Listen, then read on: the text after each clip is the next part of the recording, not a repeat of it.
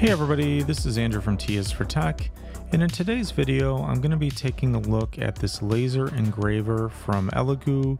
This is their Phecda 20-watt laser engraver, and I'm just doing a little bit of a video here showing how large the box is and how this is all packaged in here. I just was not able to put this onto my normal filming table. This one comes with the air assist blower. It also comes with a tumbler sort of mechanism so you can engrave like cups and things like that, or circular objects, which I'll show a little bit later just in the video.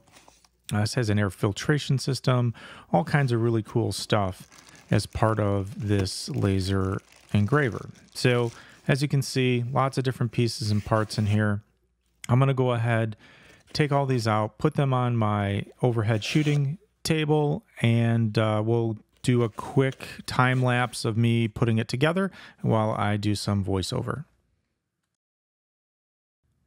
Now, the one thing that I realized after I unboxed this and took all the pieces out is that there is one piece of a plexiglass front laser like protector that goes on the machine that did not come in the package. And I looked through the whole box and all of that, and I could not find it. So I did contact Elegoo about that, and I'm still waiting to get a response or to receive that piece of this overall thing. So this video is going to be filmed. It is what it is. It's going to be filmed without that front piece. So keep in mind that I believe everyone should have that, and it was just missed in the packaging. That being said, you can see here, I'm kind of going through, following the directions and putting this together, and it's fairly easy to put together. They give you all the tools that you need to assemble this. There's a bunch of labeled packets of screws and things like that, as well as the manual that you can go through and use to follow the directions. Now, the one thing I did after the fact is I did find a video on YouTube from Elegoo that shows the steps to do this. And I would recommend actually using that video if you're going to put this together, because it's a little bit easier to follow than the directions, because the images in the directions are pretty small and it's hard to kind of see what you're actually supposed to do just by looking at that. Although I did do it that way, it probably took me an extra half an hour because I couldn't figure out a few different parts of how to get it together, especially once you get to the point where you have to put that crossbar on and then put the motor and that all the pieces together so that it can the motor can work to move that the laser head and things like that back and forth. So other than that, it was pretty straightforward to put together. You just have to have some patience, I guess. And like I said, it would probably be easier if you watch the video instead of just looking at the manual. So this is the whole thing put together. It also includes this table that you can put at the bottom, at least in the package that I received. It has this table so that you can put your materials on there when you're cutting or etching and whatnot, and it kind of protects whatever's underneath your underneath the device, from getting damaged. Now, from a specs perspective, this does have a 20-watt laser. It has a 400 by 400 millimeter engraving area, has smoke filtration, a flame detector, tilt detector, and some optional accessories, including a rotary attachment, like I mentioned earlier, and an air assist. Now, there's a couple different ways to interact with this, to print or to etch or cut. You can use a mobile app, which has basic functionality, will connect to this over Wi-Fi. You can use a USB cable to plug into your computer, or you can load things on a compact flash card and then just use the interface on the laser engraver to actually etch or cut those files. So I just wanted to also mention that this does optionally come with this air assist pump, which you basically can hook up using the included tubing, and that then you can route through the frame and across the laser head here. and will connect down at the bottom of the laser to blow air right where the laser is engraving or cutting. So I have not yet installed this, but this is an optional piece of equipment that can come in the package to basically allow you to get a little bit better of a cut if you're trying to cut through deeper materials, because it's blowing some of the debris out of the way, etc. Right? So that optionally comes in this package. And then also there is a motorized tumbler where you can actually connect this to the board of the laser engraver and set it up if you want to engrave on like tumblers or cups or something like that that's flat or kind of like a cylinder, like a glass or something like that. And as the laser is engraving, these rotate and it will rotate your object. So I will have to check this out and probably take a look in a separate video. This does seem to be a little bit more complicated to get set up, and I'm going to need some more time to figure out how to get this to work with the software and everything.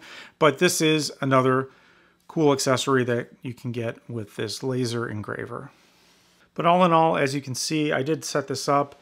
I had the time lapse at the beginning of this video showing putting it all together. It took me about an hour, I would say, to get it put together. I did install the laser cutting software on my laptop. I plugged that in. And here I'm just doing some initial testing with this, and I have some metal like business cards that I used in the past, and I was using the software to etch a little bit of a Cybertruck logo, the Cyber Beast, as you can see, the three-headed Cerberus. And the one thing I noticed when I was doing this is that I did not have the power set correctly, and you'll see here after this is done, like I had it at the max power and it warped the card pretty bad. So I will go ahead and show that I did that again as well with a lower power setting, and it came out a little bit better. But yeah, as you can see, obviously using the laser GRBL software, I loaded up the image and went ahead and just let the printer. And here I'm just doing that one again with the lower power setting. And as you'll see in a second, it turned out much better.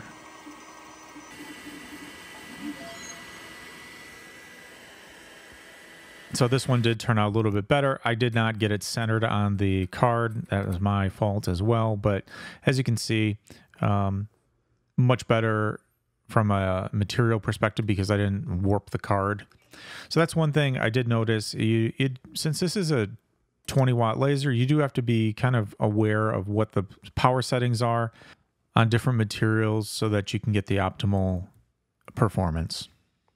So here I just found a Tesla logo on the internet, and I'm using one of the little like tags or little things that was included in the package from Elegoo, which looks like a little dog tag, heart-shaped thing.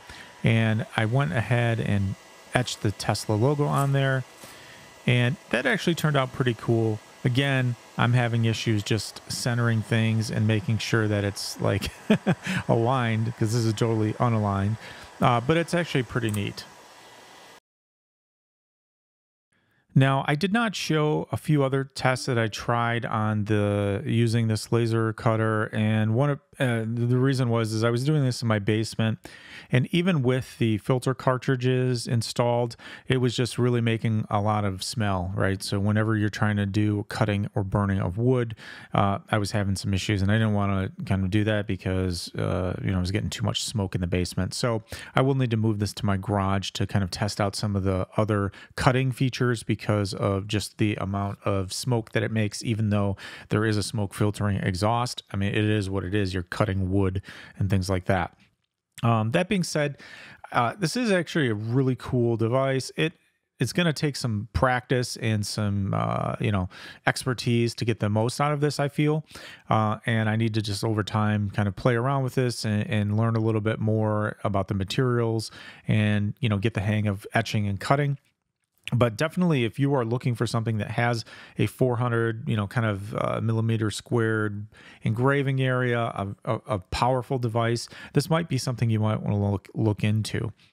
Now, the package that I had or was looking at was the US-based 20-watt laser with the additional rotary attachment and the honeycomb working panel and the air assist and all of that stuff, which is what I'm showing here on the screen.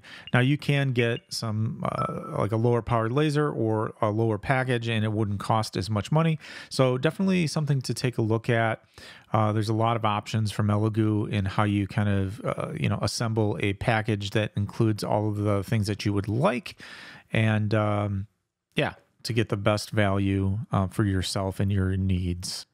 And I think what I'm going to have to do here is probably do a follow-up video after I've used this for a while, because I do plan on using this for some different projects. So once I do that, I'll probably film a follow-up and go into a little bit more detail on some of this, some of my experience. But anyways, I will link to this in the description so you can check it out. Definitely go to Elegoo's website, take a look at this if you're interested in this laser engraver and cutter. This is Andrew from T is for Tech. Thanks for watching, and I'll see you next time.